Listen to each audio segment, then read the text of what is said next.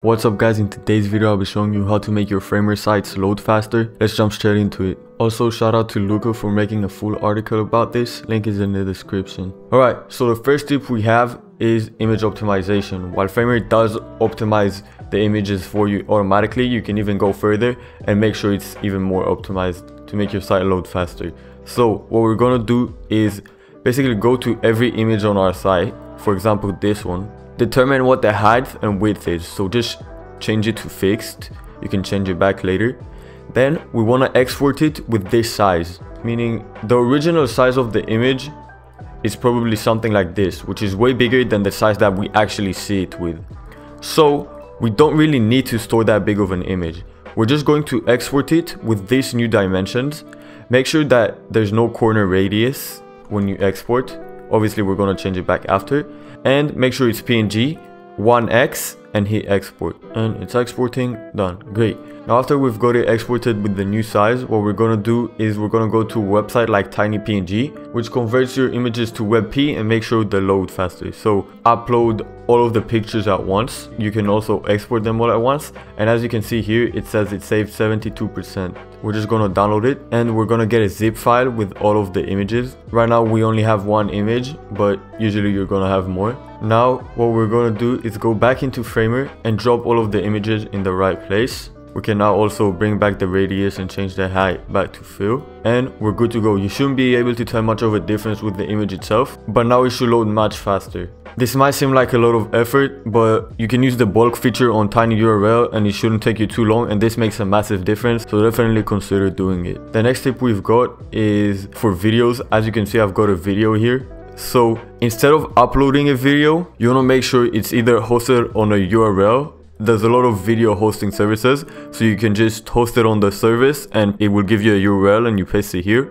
Or alternatively, you go here to insert, type video, and you can either use Vimeo or YouTube, which by the way, on the official Framer website, they use YouTube for all of their videos. So I definitely recommend that as well. And once you drop it, you can just adjust the size. There's some settings you can play with here. Let's up the radius a bit. Let's put autoplay on and we're good to go. Now as you can see, the video starts automatically and it loads way faster than just having it directly on the website. If you really want to have the video file on the website, make sure you compress it with a similar method as we did in the last step. Let's jump straight into the next tip. So the next tip is how to reduce DOM, also known as document object model. This essentially just refers to the number of HTML tags on your website.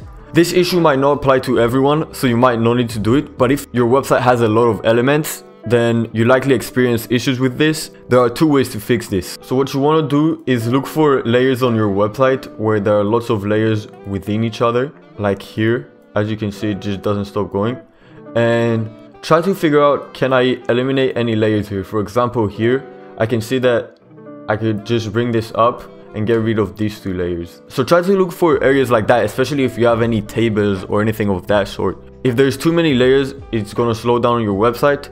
Another way to tackle this issue is simply take parts of your page and just put them on a different page. So in this case, I've got these case studies here and I've also got what people say. I think I can really just delete these two sections.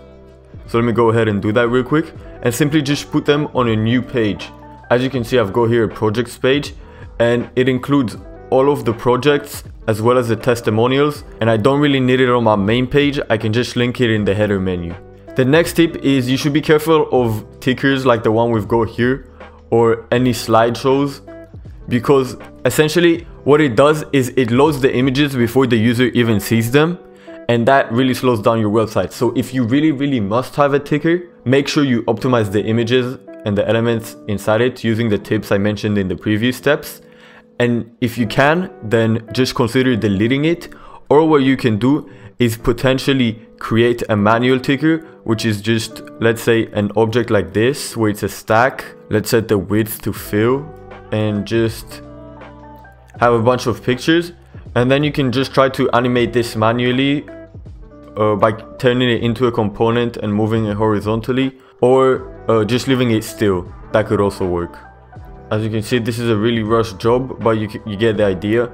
So you could try to figure out how to do that and do it if you really want to. Next step is reduce third-party scripts. If you have a lot of scripts, consider either entirely removing them or make sure that they don't apply to all pages. So what you want to do is go to your settings, go to general, scroll down until you see the code, and as you can see here, we have a bunch of custom codes that apply to the entire website. Consider removing them if you don't really need them, and this will improve the speed of your website. Just remove them and click save. Additionally, not all scripts are needed on every page.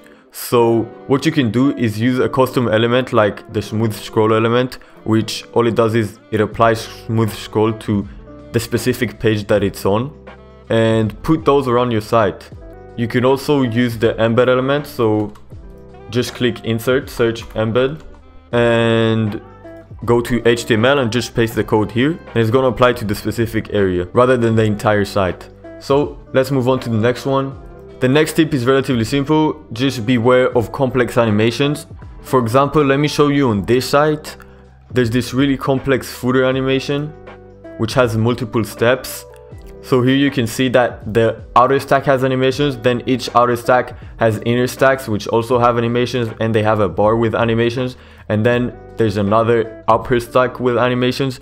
Basically, it's a lot of animations within animations within animations, which is very complex, and it's also looped. So these animations are repeating constantly, as you can see here. So consider just toning it down, making more simple animations that still get the same feel across. This will greatly improve your website speed, and it shouldn't take too much effort. And the next tip I have for you is try to opt in for a Google font. So if you go on your text layers, you either have a custom option or a web option. The web option is Google Fonts, and custom ones is one that you manually have to upload.